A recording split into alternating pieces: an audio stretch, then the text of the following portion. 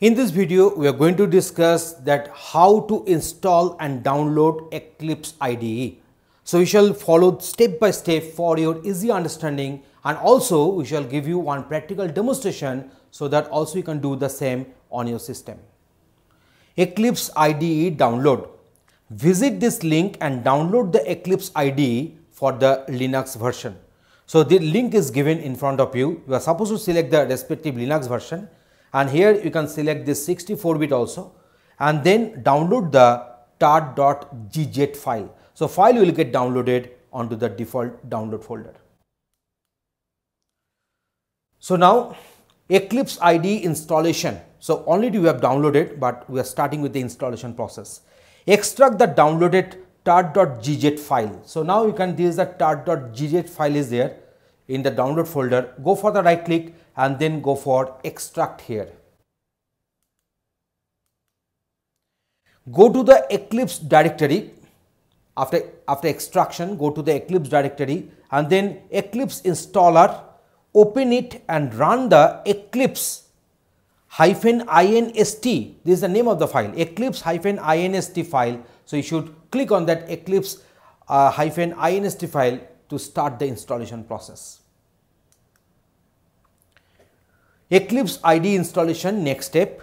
So now download the Eclipse IDE for Java developer, because in our coding we will be using the language Java. So select this option, that is Eclipse IDE for Java developer. So Eclipse IDE for Java developer, and then install it into the default location, and it will ask you to accept the license agreement, accept it and continue with the installation process. Eclipse IDE installation, next step. So after installing, launch the Eclipse IDE and it will ask for creating workspace where our respective Java projects will be saved. So create it at the default location, or you can give some other locations also, and launch the IDE as well. So in this way, these are the steps. You see, it is asking for the workspace, and then you can browse it. You can go for other locations. Otherwise, you can select this default workspace, and that I have done, and now the installation process will be completed. So let us go for one practical demonstration to give you the idea that how this installation will be doing in practice, in actual. In this video, we are going to discuss that how to load Eclipse in our system. So at first we are going for that URL, that is the www.eclipse.org, and here we are selecting the option download, selecting 64-bit version, then Eclipse INST Linux 64, the respective file is getting loaded. We are going for the saving, and then we are going for this OK.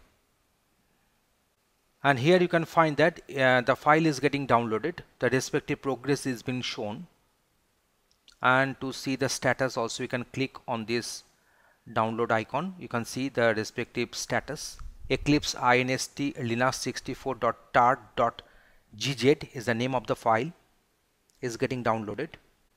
The file has got downloaded in the download folder, so this is the respective folder we have got it. Now let me create one target folder here. So under this home, we are going to go for new folder, giving the name as say Eclipse, and then from here we are going for Control A, and then we are dragging it to the target folder. So all files have got copied. Now you are executing the executable one, Eclipse -inst. The respective file is getting executed, which is nothing but Eclipse installer here.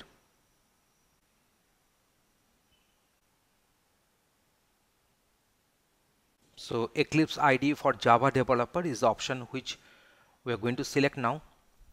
Now we shall click on the install, and the default folder is there. We are sticking with the default folder, otherwise we can change the respective folder here. So now it is in installation. Now remember accepted licenses, and then you shall go for the accept. Installation is now in progress. You can easily view on the screen. Now the installation has got completed. We are going for this launch option. So Eclipse Photon is getting loaded. The version is for June 2018. So let us execute one Hello World program to show you that my Eclipse installation has got done successfully. Here you see there is a default workspace. I can change it, but I can stick with this default workspace here, going for this launch option.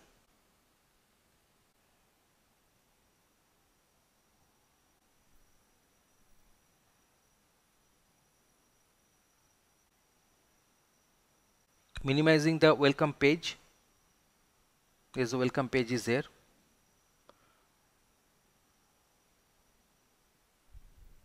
So let us create one Java project.